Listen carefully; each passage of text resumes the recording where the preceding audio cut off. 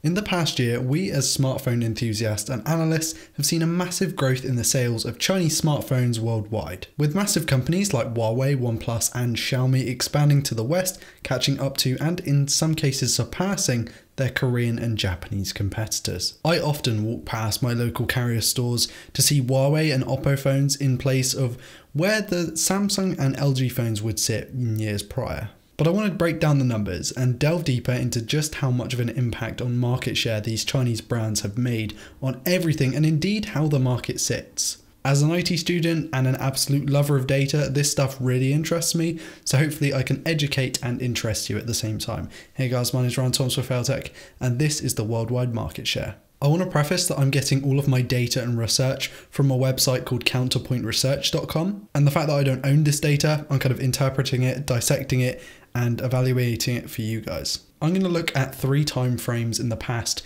3 years, Q2 of 2016, 2017 and 2018. I'll be looking through each of the market shares and also the top 3 phones of that year in terms of popularity. And with that, let's travel back to Q2 of 2016, where Samsung is top dog, a sign of things to come, with Apple in a modest second place, falling quite far behind Samsung, and with Huawei in third place, with a decent drop off from there, at least in percentages.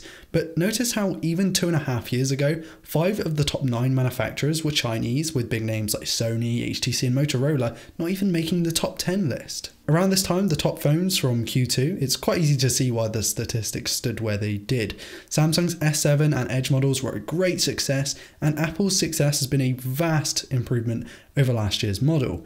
Huawei has just started to create some interest in the West, but it would only be a peep compared to the leap that they would make later on. Moving into Q2 of 2017, Samsung has gained a little, Huawei has gained massively, now on par with Apple, and further down the table we see a certain underdog make some decent progress. This year would be the start to the race of zero bezels, with Samsung unveiling its infamous Infinity display and making leaps to be the best designed smartphone in its class.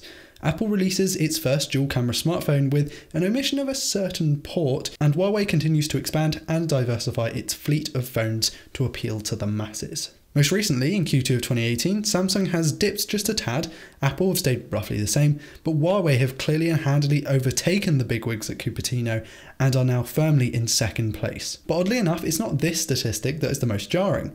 Xiaomi has leaped into 4th place, shaking up the Chinese smartphone market for sure. To be honest, Huawei's massive table jump doesn't really surprise me. After all, they released their world popular, famous P20 series in Q2 and made headlines across the globe, despite not even being able to release officially in the US, which makes it clear to see why they overtook Apple. Apple had released their newly notched handset to shake up the chin and forehead design, and Samsung released a more polished S8. Great releases in themselves, but not quite up there with the Chinese competitor. I'm surprised that HTC didn't make it up there in the top 9 throughout any of the testing. They're someone who in the West and in the UK sells really well, and maybe that's a bit indicative of the fact that it's a worldwide market share research campaign and not just a Western one. One that I really didn't expect to be up there was Vivo. Now, I know Vivo made the Nex S and some really cool looking phones this year and last year, but they also didn't seem to stand out to me compared to other brands.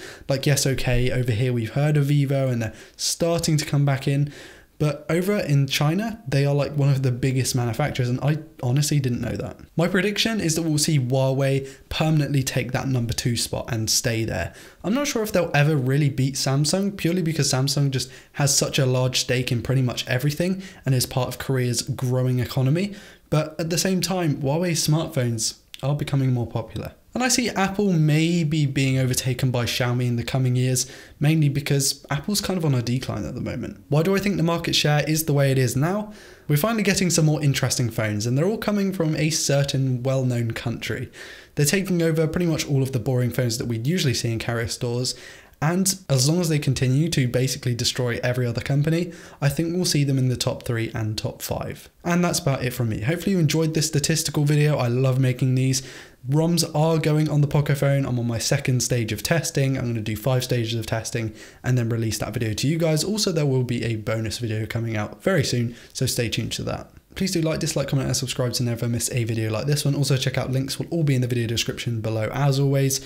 I'm really glad that I'm able to do this, and a lot of that is because of you guys at Patreon. So thank you so much for your support. It really does help me out. Anyway, I've been Ryan Thomas with Failtech, and I'll see you in the next one. Peace.